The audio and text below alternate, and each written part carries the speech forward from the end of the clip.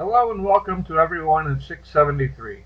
I would like to start by looking back at the process I used to select my thesis statement. I tried to choose something that covered two of my favorite subjects, teaching technical communications and musical improvisation. The first topic I came up with stated, can students improve their intuitive design talents, or are some students naturally better at developing design elements that conform to visual logical standards? Obviously it didn't work, a little too complicated. Then I came across an article on the subject of organizational improvisation.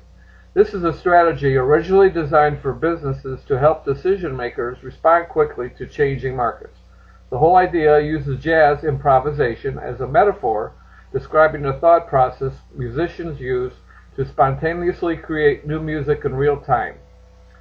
My new thesis statement became, are students able to overcome a fear of mistakes using the problem-based learning techniques of organizational improvisation? A little bit better, but not quite there yet.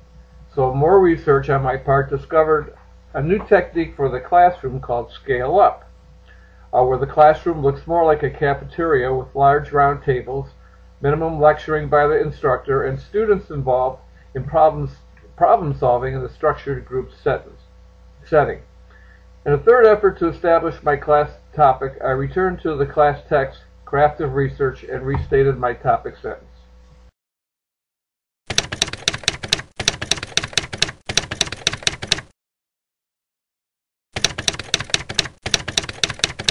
I now felt I had a workable topic, organizational improvisation, an approach to collective learning in the classroom.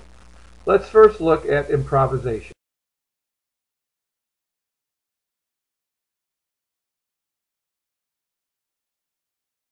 Basically, improvisation is composing on the spot and coming up with melodies off the top of one's head. The common method to improvisation is to clear the mind of any previous approaches and create something unique. It requires that the soloist completely destroy any previous solutions used and face the unknown. If the solo is not new, then it is not improvisation and not considered creative. Improvisation is not referring to previously memorized solos, although every musician has a go-to riff or idea that he will repeat until he has a new idea ready. The best musicians are accomplished technicians, creative and aware of their surroundings and existing role in the group. The flow of music as it passes through time must be constantly acknowledged, or else the performance can fail miserably. We see the complexity of improvisation as the function of physical and metaphysical components of the human mind coming together spontaneously to create a new idea.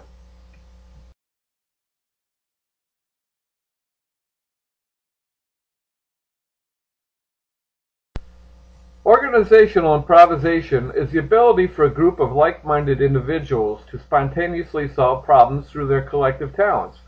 These solutions involve the contribution of each person's knowledge or experience to create an original solution, one that is not a restatement of an old idea. It is based upon the metaphor of jazz improvisation, which we just talked about. This considers building and reconstructing new themes and ideas based on a common understanding of an underlying theme. The strength of organizational improvisation is that it enables organizations to spontaneously solve new problems or predicaments through collaborations and teamwork. The end goal is to equip each individual with problem-solving experience for future use within the organization. A healthy group must learn to adapt to sudden changes and provide solutions quickly. It can do this with individuals who are comfortable in translating acquired knowledge and experience into unique problem-solving solutions.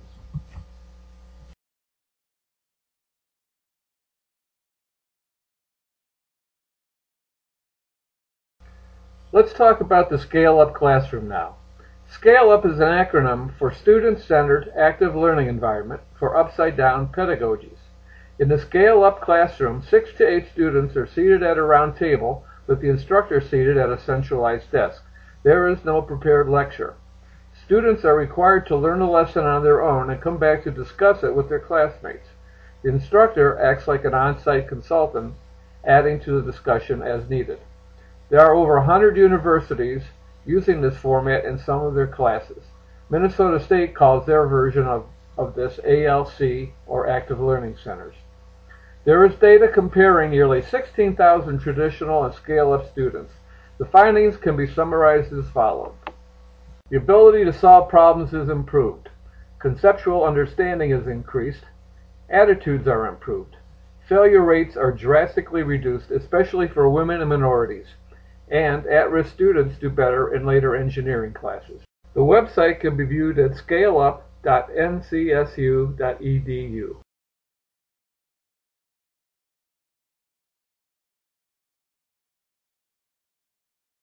There are 7 suggestions offered by the jazz metaphor to be used in the scale-up classroom as suggested by Frank J. Barrett. The first, boost the processing of information during and after actions are implemented. Educators might consider an orientation meeting that first plans course structures and readings, second designs the actions taken by instructors and students during the class time, and third devise how the lessons are to be implemented. Once the actions are initially executed, it would be wise to carefully notate which ideas or actions created the best results. These then can be recorded for future implementation. Number 2, cultivate provocative competence. Create expansive premises and incremental disruptions as occasions for stretching out into unfamiliar territory. This is a leadership skill that involves challenging old habits and conventional practices. Some people thrive on change and others dread it. They rely on life being predictable. Learned routines should not be considered improvisational acts. To quote Carl E. Wake, who says, "Life in organizations is filled with potential inventions that get ambushed when people slide into old cliches." Point 3. Ensure that everyone has a chance to solo from time to time. Organizations might consider giving everyone a regular turn at bat and value those who make room for others to shine. People take turns leading projects based on their expertise. This practice characterizes great teams, as in jazz bands where everyone gets a turn to solo. Number 4, cultivate comping behaviors. This is the art of accompanying another person's role as leader. There's definitely an art to being a good supporter or follower within any group. By being a good listener, participants tend to encourage others while they contribute ideas to the session. Number 5, create organizational designs that produce redundant information. Systems remain flexible when jobs are designed to reproduce overlapping results. People are able to recognize their role more easily by viewing the roles of everyone else and taking responsibility for anything viewed as missing or incomplete. Number 6, create organizational climates that value errors as a source for learning. Errors should not be viewed as the inadequacy of others, but rather a way of distinguishing an endpoint to a way of thought or a process that could be eliminated from proper solutions. Sometimes a better or more novel solution arises when errors are made. And point 7, cultivate serious play. Too much control inhibits flow. This reminds us that all things are not to be taken too seriously. Musicians never say they are going to work a song, they play a song. There's a free flow of ideas that can only happen when combining work and play into one action. Now, if we adopt these 7 suggestions and apply them to instructors and students, the techniques of organizational improvisation can successfully prepare students and instructors for the collective learning classrooms. To incorporate drastic changes in the classroom, we cannot expect to approach them in traditional ways. By looking at the practices and structures associated with jazz playing, it is possible to see that successful jazz performances are not haphazard or accidental.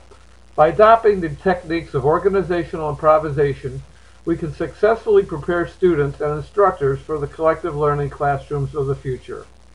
Musicians prepare themselves to be spontaneous, so can we.